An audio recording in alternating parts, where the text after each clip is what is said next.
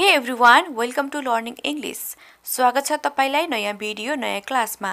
आजको क्लासमा हामीले एकदमै सुरुबाट अंग्रेजी बोल्न सिक्नेछौँ है त। तपाई यदि अंग्रेजी बोल्न सुरु गर्न चाहनुहुन्छ अथवा कसरी सुरु गर्ने भन्ने सोचमा हुनुहुन्छ भने चाहिँ आजको भिडियो तपाईको लागि एकदमै हेल्पफुल हुनेछ है त। किनकि आजको भिडियोमा हामी त्यस्ता सेन्टेन्सेसहरु सिक्नेछौँ जुन तपाईहरु दैनिक रूपमा नै बोल्ने गर्नुहुन्छ। आज हामी दैनिक जस्तो नै बोल्ने सेन्टेन्सहरु चाहिँ बोल्ने छौं है त। आई होप तपाईलाई भिडियो मन पर्नेछ। यदि मन पर्यो भने लाइक गर्न चाहिँ नभुल्नु होला है त। आउनुहोस् भिडियोलाई सुरु गरौँ। Let's get started. अब यहाँ हेर्नुस् त म भनेको के हो त आई एम भनेको हुँ अथवा छु हुन्छ हैन। अब तपाईले चाहिँ आई एम लगाउनु भयो के भयो त म हो अथवा म छु भन्ने हुन्छ हैन। अब चाहिँ आई एम पछाडी हामीले चाहिँ एउटा वर्ड एड गर्छौं। त्यसपछि हामीले चाहिँ एउटा के गर्छौं त सेन्टेन्स बोल्न सक्छौं है त। आई एम को पछाडी मैले यहाँ फाइन लगाए, फाइन लेखे हैन। फाइन भएपछि के हो त फाइन भनेको चाहिँ ठीक हुनु। आई एम फाइन म ठीक छु। तपाईलाई हाउ आर यु भनेर कसैले सोध्यो के बोल्नुहुन्छ?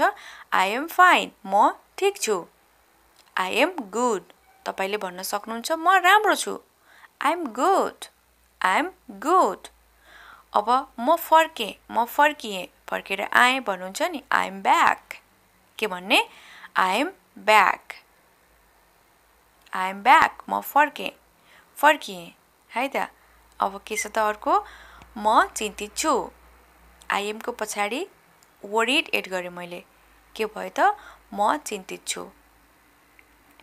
I am grateful I am को पछाडी मैले एउटा वर्ड एड गरे ग्रेटफुल के भयो एउटा सेन्टेन्सेस बन्यो हैन। म आभारी छु I am grateful. I am trying म कोशिश गर्दै छु।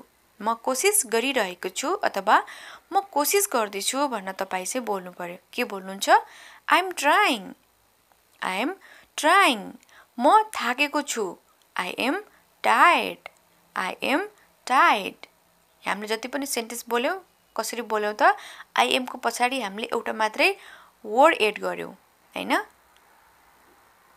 I am worried I am grateful I am trying I am tired. तपाई पनि एकचोटी बोलेर प्र्याक्टिस गर्नु होला है त। जति तपाई प्र्याक्टिस गर्नुहुन्छ तपाईलाई अंग्रेजी सिक्न एकदमै छिटो हुन्छ। ओके अरु पनि सेन्टेन्सेस हेरौं। यदि तपाई चाहिँ म आउँदै छु है भन्न चाहिँ भन्नु पर्यो। आई एम कमिङ म आउँदै छु। I am coming. म यहाँ छु। तपाईलाई कसैले सोध्यो तिमी कहाँ छौ भन्नु पर्यो भनेर सोध्यो भने के भन्नुहुन्छ? आई एम हियर म यही छु। I am here. म हेरिरहेको छु। I am looking I am को पछाडी यहाँ मैले के लेखे त लुकिङ। आई एम लुकिङ भयो। अब के भयो यसको सेन्टेन्स? म हेरिरहेको छु। अब जोकिङ एड गरे मैले आई एम को पछाडी मैले जोकिङ लेखे के भन्यो सेन्टेन्सेस? म मजाक गरिरहेको छु अथवा म मजाक गर्दै छु। आई एम जोकिङ म मजाक गरिरहेको छु अथवा मजाक गर्दै छु हैन। म मजाक गर्दै छु। ओके आई एम कमिङ म आउँदै छु। आई एम हियर म यहाँ छु। आई एम लुकिङ म हेरिरहेको छु। I am thinking. अब आई एम को पछाडी थिंकिङ के भयो? म सोचिरहेको छु। के सेन्टेन्स बन्यो त? म सोचिरहेको छु अथवा म सोच्दै छु भन्न तपाई चाहिँ बोल्नु पर्यो। I am thinking I am thinking. म गरिरहेको छु अथवा म गर्दै छु। आई एम डुइङ म गर्दै छु। आई एम डुइङ म घरको काम गर्दै छु हैन। बोल्नुहुन्छ नि म गरिरहेकै छु गर्दै छु भन्नु पर्यो। I am doing. म दयालु छु। आई एम काइन्ड तपाईले आफूले पनि म एकदमै दयालु छु नि भन्नु पर्यो। के भन्नुहुन्छ? I am kind. मलाई गर्व छ। I am proud. अब मलाई तिमी माथि गर्व छ के बोल्नुहुन्छ? I am proud of you. तपाईलाई मलाई गर्व छ मात्रै भन्नु पर्यो। के बोल्ने? आई एम प्राउड है त। अब अर्को हेरौं। आई मा मैले चाहिँ के एड गरे? वाज भनेको के हो? थिए। आई वाज I was म थिएँ। अब I was लगाएर हामीले एउटा वर्ड एड गर्छौँ त्यहाँ सेन्टेन्स बन्छ है त। हेर्नुस् एक्जाम्पल I was busy म व्यस्त थिएँ हैन। तिमीलाई कसैले तपाईलाई चाहिँ कसैले मैले कति बोलाएँ तिमी आउँदै आएन भन्छ नि के बोल्नुहुन्छ म व्यस्त थिएँ त्यही भएर आउन सकिनँ।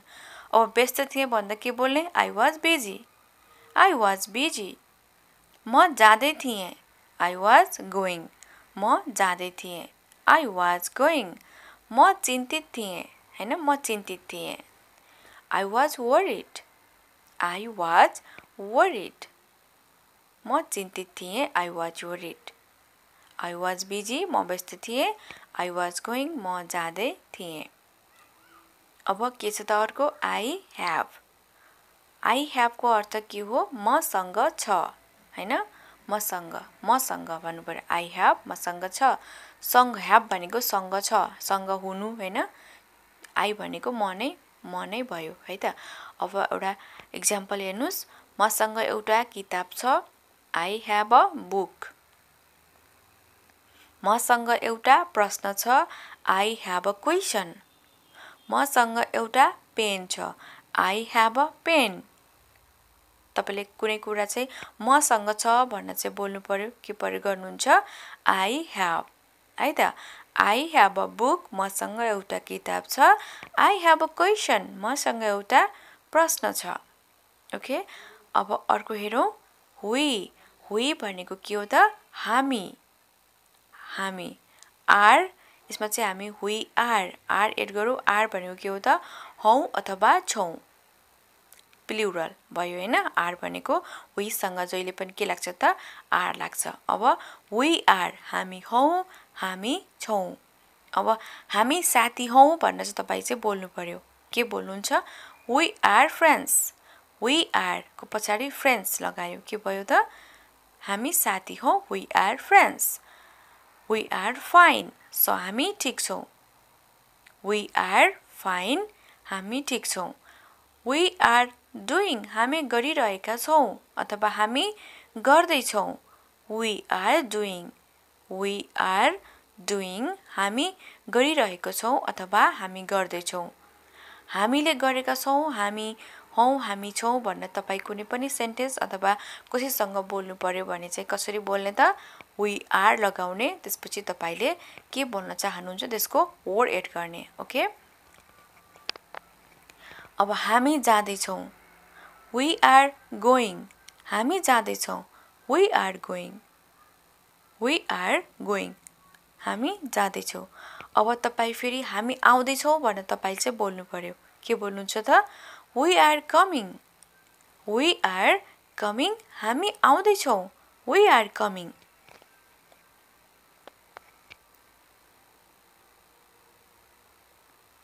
क्यान भनेको के हो त सक्छ सक्नु सक्छौं जति पनि हामीले सक्नु भनेर चाहिँ सके सक्छौं यस्ता सेन्टेन्सहरु बनाउँछौं त्यतिबेला हामीले क्यान को प्रयोग गर्छौं है त I can मैले सक्छु अथवा उसले सक्छ he can उसले सक्छ he can के भयो त उसले सक्छ उसँग चाहिँ क्षमता छ हैन उसले गर्न सक्छ भन्ने क्षमता पनि दर्शाउँछ क्यानले है त he can।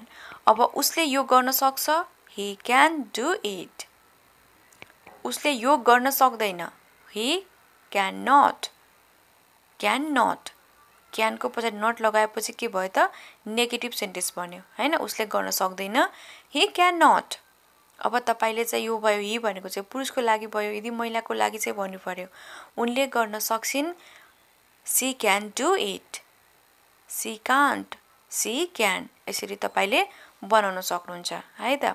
अब अर्को छ मेबी भनेको के हुन्छ हुन सक्छ अथवा सायद हुन सक्छ भनेको के हो त अब हुन पनि सक्छ नहुन पनि सक्छ यसमा चाहिँ हुनै पर्छ भन्ने पनि छैन नहुन पनि सक्छ यो चाहिँ हुन सक्छ भने गेस गरिन्छ नि के हुन्छ त मेबी को प्रयोग गरिन्छ है त।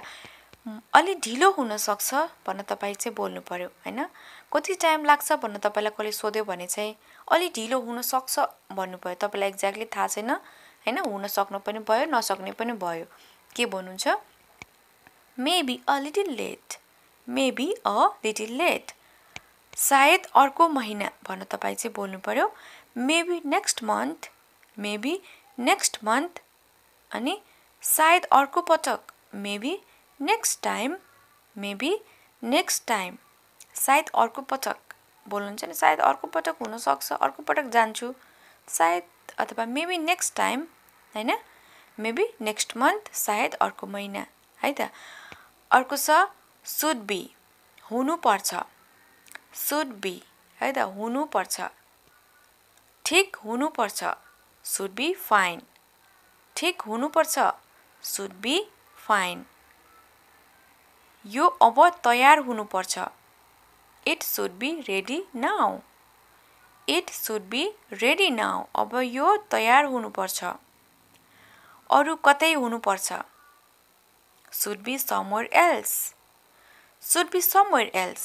अरु कतै हुनु पर्छ कुनै सामान तपाईले कुनै ठाउँमा राखेर चाहिँ भेटाउनु भएन अरु कतै ठाउँ हुनु पर्छ भन्नुहुन्छ नि के बोल्ने Should be somewhere else. Somewhere भनेको चाहिँ अरु कुनै ठाउँ अरु कतै भनेको है त somewhere भनेको के should be somewhere else अरु कतै हुनु पर्छ should be somewhere else अरु कतै हुनु पर्छ Alright guys आजको लागि यति नै तपाईलाई भिडियो कस्तो लाग्यो मन पर्यो भने चाहिँ लाइक गर्न नभुल्नु होला है त यदि च्यानलमा कोही नयाँ आउनु भएको छ भने च्यानललाई सब्स्क्राइब पनि गरिदिनु होला